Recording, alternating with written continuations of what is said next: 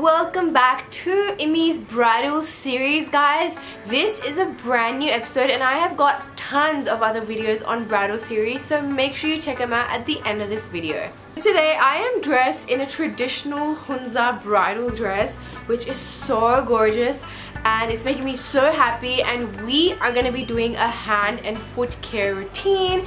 This is like one of the best mani-pedis that you can do at home, and it is super effective. It's all natural, you don't need to use any chemicals, and it will give you salon-like effects. So I've tried and tested this like over and over again, trying to get the recipe right, and about a year ago I shared another tutorial which was actually in Urdu, so if you do prefer Urdu you can actually go and watch that.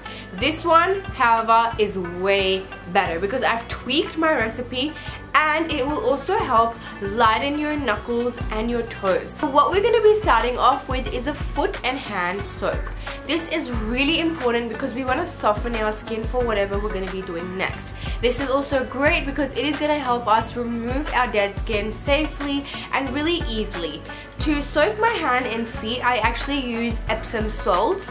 The other thing I actually add in my soak are vinegar. Vinegar is important because it will really kill bacteria, and I also add half a cup of lemon juice.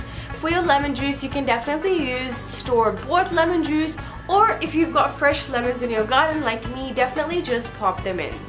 So what I do is I soak my hands and my feet in this warm water and I leave it there for at least 15 minutes. Leaving it there for 15 minutes will actually instantly brighten your hands and feet because the salt is going to be killing all the bacteria, it's going to be removing the dead skin really gently, and now we are ready to scrub.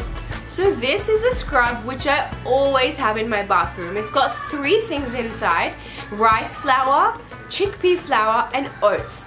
I actually crush it all up and make it into a beautiful fine powder, but if you've got really like dark patches, pigmentation, anything like that, you can actually leave the rice a little bit coarse. Do it depending on your skin type. So you want to make this scrub and you can leave it in the jar for months and months and it will not go bad. In fact, I have been using this as a face cleanser just to remove dead skin gently. When you are ready to use your scrub, all you need to do is mix it with a little bit of rose water and you can start scrubbing. Now when you are scrubbing, I actually recommend to give yourself some time. Give yourself at least 5 minutes to really get in there and scrub it up. So another thing I love to do is leave that scrub on, and it actually doubles up as a really gentle mask. Oats, rice and chickpea flour are perfect for all skin types, whether you have dry, oily, combination, whatever it is, this is the perfect mask and scrub. So another thing I love to do is once I do rinse my feet out, I like to use a pumice stone and just really start scrubbing my heels. Now for me personally, my heels are really dry, they get cracked very easily when I don't take care of them, and I can see that most of my dry skin is on my heels. So I really focus on my heels. You can even use a foot buffer tool, whatever you have you can use it, and you just really have to give yourself time. So now we are going to be applying our miracle lightening mask. Now what this does is it removes pigmentation, and that is something that you want to do because if you want an even skin tone, or if you've just got tanning, anything like that, you don't want that on your big day. So what I'm going to do is I'm going to share my secret recipe with you guys. So the base of my recipe is papaya. Papaya is so popular in Thailand, guys, and people actually use it all over their bodies as well. To my papaya, I'm adding some tomatoes. The tomato is actually going to be blended up with the papaya and we're going to get a really smooth paste. So don't worry, just throw it into your blender. Another thing I add is Greek yogurt.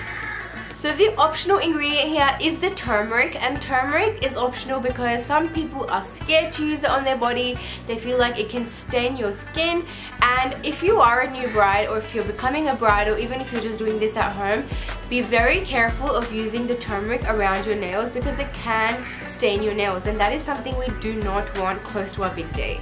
So when all my ingredients are in the blender, I just blend it up, make it into a beautiful, really thin paste and pop it in the fridge. It is ready to use. So if your mixture isn't as thin as you want it, go ahead and add rose water as you like. And I would actually recommend like a thickish consistency because your hands and feet really do need that extra care. So this mask doesn't really dry on the skin because it doesn't have any powdery ingredients. So within the 15-minute mark, you are ready to wash it off. And now we can move on to our nails and moisturizing. So just a tip, if you want to use a natural moisturizer, you can even go ahead and use my rice moisturizer, which is the face moisturizer that I shared in my bridal series. If you do not want to do that, if you don't have that, you can even use fresh aloe vera or any hand and foot cream. So if you are new here and you still haven't subscribed, what are you waiting for? Go ahead and subscribe because I post videos every single week. I also have a ton of videos in my bridal series, so you can go ahead and check them out. Thank you guys so much for watching. Bye bye.